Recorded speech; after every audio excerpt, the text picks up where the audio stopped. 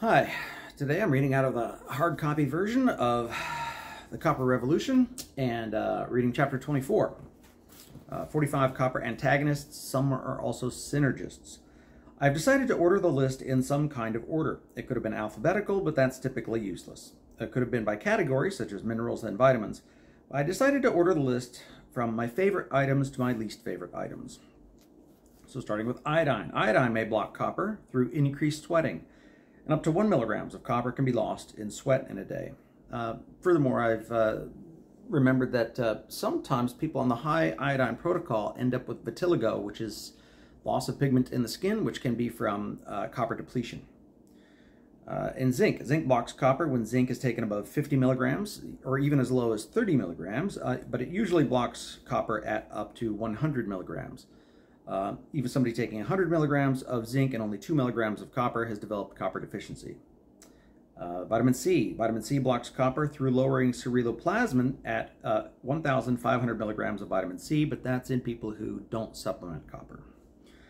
Greens. Leafy green vegetables are chelators and diuretics and absorb all minerals. Boron. Boron supplementation causes more copper to come out in the urine.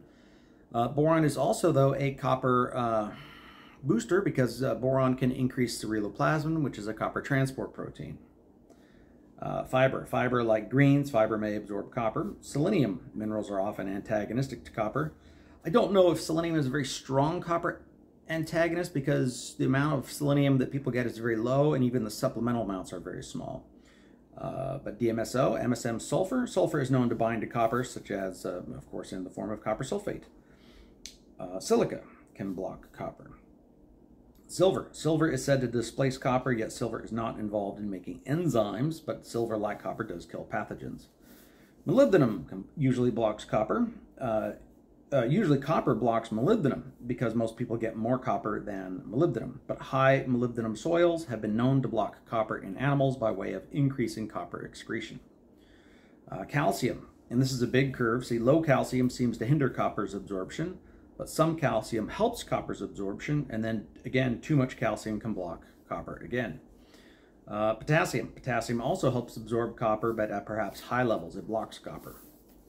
Phosphorus can block copper. Exercise can block copper. Sweating heavily. Again, up to 1 milligram of copper can be lost in sweat, which is if people are sweating more than the average, and that's more than the average copper a person gets in a day. Drinking distilled water. Distilled water has no minerals and acts as a mild diuretic. Sunlight. Copper may be used up in the process of converting dopamine to melanin, which is the color showing in a tan and also responsible for hair color. Curcumin, turmeric, can block copper. Niacin, vitamin B3, can block copper. Niacin binds to and can block copper, especially if taken to excess. Copper might also block niacin. If you look at niacin toxicity, a lot of the symptoms for niacin toxicity look a lot like copper deficiency. Watermelon and glutathione can block copper. Coffee. Coffee is a diuretic, meaning it depletes minerals. Sugar. Sugar contains no minerals, and fructose itself blocks copper. Phytate in many carbohydrates. Phytates absorb copper in the gut, preventing you from absorbing it. And excess dietary cholesterol can block copper. Stress. I try to avoid things here and this below on the list. These are now, stress can release this cortisol and adrenaline, which can use up copper. Iron competitively blocks copper's absorption. Vitamin D supplements blocks copper because vitamin D lowers vitamin A, which is needed for ceruloplasmin, which is a copper transport enzyme. Alcohol can block copper. Mints can block copper. Aspartame can block copper. Painkillers. Mints and painkillers both block copper. Prescription drugs and street drugs can block copper. There's a class of prescription drugs that I forgot to include in this book, but I wanted to include both chelators and diuretics can specifically block copper. Also, fluoride-based medicines, which I go over, can block copper. Antacids, I learned, can block copper. Tin block copper. Cadmium can block copper. Lead, bromine, fluoride, and other toxins and parasites. Given that there are so many copper antagonists that lower or block copper, this would make it nearly impossible to study, quote, what diets of X milligrams of copper actually does. Because of so many potential confounding factors, all those other things we could naturally expect to see a wide variety of potential outcomes. Naturally, the more copper blockers one takes or is influenced by, such as lead contamination, the more copper one would need. At one point, I was doing or taking 19 other copper antagonists simultaneously. And in the past, I had been doing several others as well, so it's no wonder that I personally became copper deficient and benefited from taking so much copper. That could, of course, possibly contribute to my bias in favor of copper.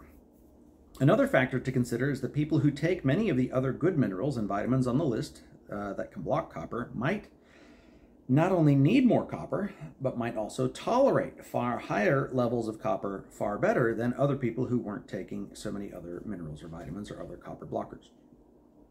Some people mistakenly use zinc and vitamin C to, quote, lower toxic copper. Others, like myself, take zinc and vitamin C because they're good in their own right, and I take extra copper to balance out their anti-copper effects.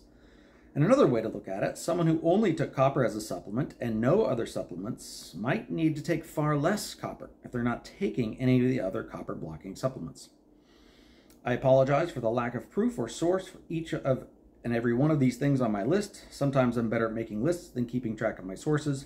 In this case, I've been building this list of copper blockers for nearly 4 years. I've only intended to write this book for the last year, so again, apologize for the lack of sources on everything, but I've done pretty good. So now, let's review some of the evidence for the copper antagonists. Iodine. I don't have strong proof that iodine blocks copper, but iodine can increase sweating and copper is lost in the sweat. Iodine and copper combine together and both are easily excreted in the urine. Some people on the high iodine protocols appear to end up with adrenal fatigue, and copper gives us energy, and copper fixed my adrenal fatigue that developed a few months after I started on iodine. I don't find it unusual that there was so little research in this particular area. The reason is that the high iodine movement is a very small minority of doctors and a very small community. And none of the iodine doctors that I know of advocate copper, so maybe they just don't know about it. And that's typical, and that's fine, that's normal. Zinc. Here's a link that shows that one woman taking 121 milligrams of zinc with only 2 milligrams of copper for 5 years caused a copper deficiency. Yet some zinc at reasonable levels increases copper absorption as follows. Turnland et al. In 1988 found that diets low in zinc, below the dietary requirement, decreased copper absorption in humans.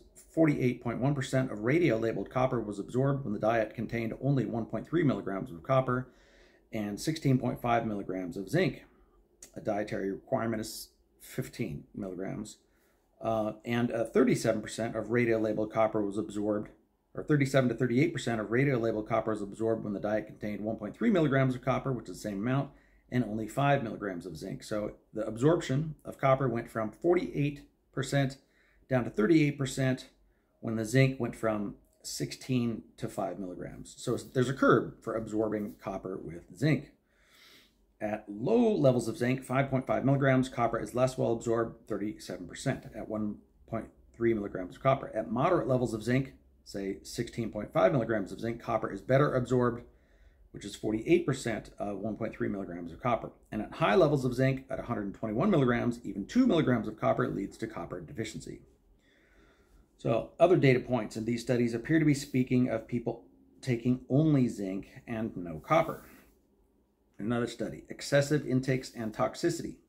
Acute toxicity resulting in gastrointestinal irritation and vomiting has been observed following the ingestion of 2 grams, 2,000 milligrams or more of zinc in the form of sulfate. The more subtle effects of moderately elevated intakes, not uncommon in the U.S. population, are of greater concern because they are not easily detected. Impairment of the copper status of volunteers by dietary zinc intakes of 18.5 milligrams or 25 milligrams a day has been reported. Look at that, impairment of copper status at 18.5 milligrams. That's so close to the 16.5 milligrams where they said was slightly increased absorption. So that's very interesting. Patients given zinc in quantities of 10 to 30 times the RDA for several months developed hypocupremia, which is low copper, mytocytosis, and neutropenia. Neutropenia is low white blood cells, which is copper deficiency. Zinc supplementation of healthy adults with amounts of 20 times the RDA for 6 weeks resulted in the impairment of various immune responses, again, copper deficiency. Daily supplementations of 80 to 150 milligrams caused a decline of high-density lipoproteins in serum after several weeks. For these reasons, chronic ingestion of zinc supplements exceeding 15 milligrams a day is not recommended without adequate medical supervision. I don't agree with that last part. I think anybody can take any vitamin and mineral they want to. We have freedom of speech, and we have freedom to take any supplement we want in this country. And I think if we take a little bit more copper, we can not only tolerate more zinc, but we probably also need more zinc. Vitamin C, at 1,500 milligrams of vitamin C, it lowers ceruloplasmin. On the other hand, whole food vitamin C contains copper in the center, probably not very much, and they're both needed to make collagen. Both appear necessary to stop bleeding. Boron, use of antagonistic metals to correct copper metabolism in patients with hepatocerebral dystrophy. There's a link, and here's a quote. An inversely proportional relationship between the content of boron and copper in patients' urine was discovered. The fact that points to their competition. It is recommended to use boron compounds for removing copper from the body if this metal is accumulated in pathological quantities. Of note, very few people supplement with boron. I do. Why? I take boron because boron helps us retain calcium and magnesium, helps cure arthritis, and helps detox fluoride. And I have an article on boron and a link. So, my boron, plus the high iodine protocol, plus my weightlifting could explain why I slipped back into copper deficiency so quickly when I stopped taking copper, and could explain my bias in favor of copper. Let's either blame or cheer for the boron, iodine, and lifting for my discoveries of copper. Copper absorption can be inhibited by phytate, zinc, iron, molybdenum, calcium, and phosphorus. So molybdenum can block copper, but usually this effect again is noted at extremely high molybdenum levels in animals, or when a molybdenum-containing drug is used to detox copper, such as in Wilson's disease. Since molybdenum supplements come in low levels, this potential danger is minimal and rare. Copper deficiency exacerbates bile duct ligation-induced liver injury and fibrosis in rats. In the study above, they induced or created copper deficiency in rats by giving them a drug, tetrathiomolybdate, at a dose of 10 milligrams per kilogram by body weight. 10 milligrams per kilogram per man of 100 kilos would be 1,000 milligrams of molybdenum-containing drug. People normally get about half of 1 milligram of molybdenum in the diet or less, or about 0.3 milligrams of molybdenum, and mostly found in a serving of 1 cup of beans. So again, molybdenum blocking copper is not usually a valid concern unless you're on that particular drug. Phytate blocks copper. So phytic acid foods consist of grains such as whole wheat, oats, and rice, legumes such as black beans, pinto beans, kidney beans, soybeans, peanuts, and lentils, nuts and seeds such as walnuts, pine nuts, almonds, and sesame seeds, and tubers such as potatoes, turnips, beets, and carrots. Copper in Health from Wikipedia says, elevated levels of dietary zinc as well as cadmium, high intakes of phytate and simple sugars, fructose and sucrose, inhibit dietary absorption of copper. So I note sugar leads to lower copper and causes diabetes. Diabetes, of course, as we found in the book, is a copper deficiency disease.